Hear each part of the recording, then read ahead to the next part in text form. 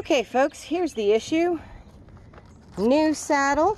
I have it all the way up because I am kind of short.